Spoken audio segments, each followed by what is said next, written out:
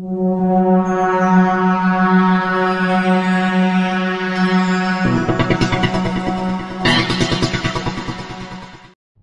to the Nicholas 11x12 technology. Today I'd like to compare the Intel i7-4770K Haswell processor against the Intel i7-4820K Ivy Bridge E processor.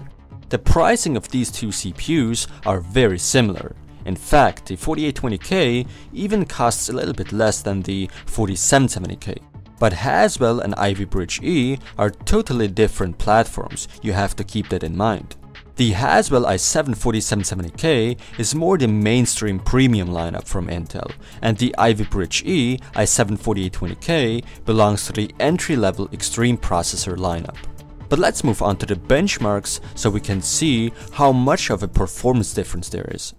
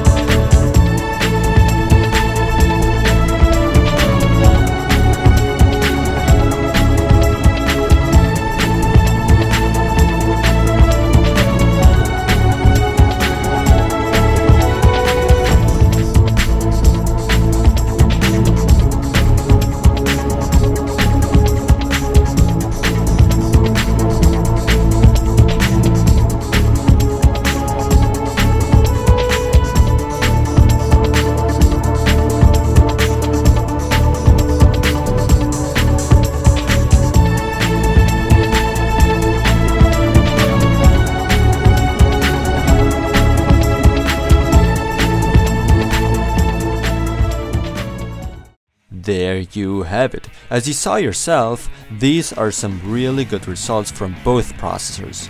All in all, these two CPUs are definitely comparable and offer very similar performance. Both the 4770K and 4820K were running at stock speeds, so nothing was overclocked here. In most cases you won't notice any difference between these two CPUs. When it comes to rendering though, the 4770K beats the 4820K. Overall, you could say the 4820K performs a little bit worse than the 4770K Haswell processor. In gaming, you won't notice a big difference as well. The real strengths of the 4820K are the temperatures, the quad-channel memory support, and the much easier overclocking. As you saw yourself, the 4820K ran a lot cooler than the 4770K, and you also get to see that when overclocking. You could overclock the 4820K fairly high while still maintaining low temperatures, while with the 4770K the temperatures would be extremely high. However, the performance per clock speed is much better with the newer i7-4770K. Well, it actually isn't newer, but I mean the architecture. because Ivy Bridge E, as the name already tells, is based off the Ivy Bridge architecture, which now is already older. However, the 4820K supports quad-channel memory, while the 4770K only supports dual-channel. Therefore, you can have much higher RAM capacities if you need that, and in certain applications, you will really benefit from the quad-channel technology. The power consumption of the 4820K is higher, but the 4820K really is meant for overclocking. You really don't even need to increase the voltage that much or at all to even get to 4.3 GHz. And that overclock blows the 4770K away already. And the good thing is, when not increasing the voltage, the power consumption doesn't grow, and that's good. So in the end, I'd say the 4770K and the 4820K are very similar. The 4820K, however, is the much better overclocker. It's also a matter of how much you can pay for the motherboard. Once again, we're speaking of two different platforms, the mainstream platform and the extreme platform. The mainstream motherboards for the 4770K really don't cost that much and are therefore pretty affordable.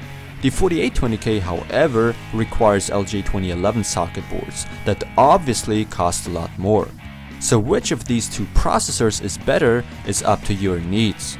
If you want very good performance while still maintaining low temperatures, then go for the 4820K and overclock it. I really hope this video could help you with your decision. Thanks for watching, don't forget to subscribe and visit nicholas11x12techx.com to see videos there earlier than on YouTube.